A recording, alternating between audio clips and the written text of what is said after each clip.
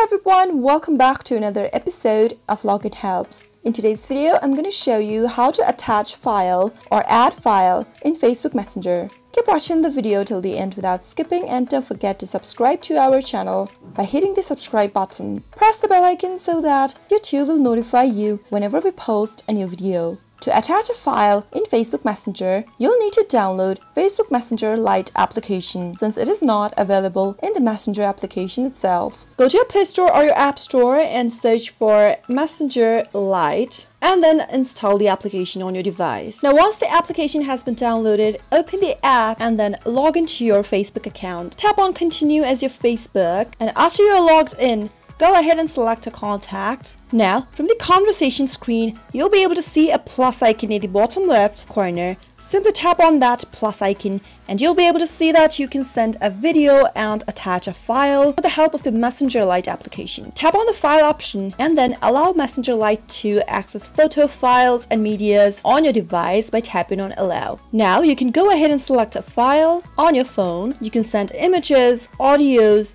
videos, and even documents. Select one of the file that you would like to send. Let me go and tap on this document, and as you can see that the particular file has been sent to my contact out here. That is how you can do it on your Messenger Lite application since it is not available in the Facebook Messenger application. Now the receiver can simply download and view the document or file that I sent using the regular Messenger app itself. But remember that you cannot send multiple files at once on Facebook Messenger Lite. I hope you found the video to be helpful. If you did, go ahead and give it a thumbs up. Feel free to comment down in the comment box if you have a question or a feedback for us. I'll be back soon with more tutorial episodes. Goodbye till then.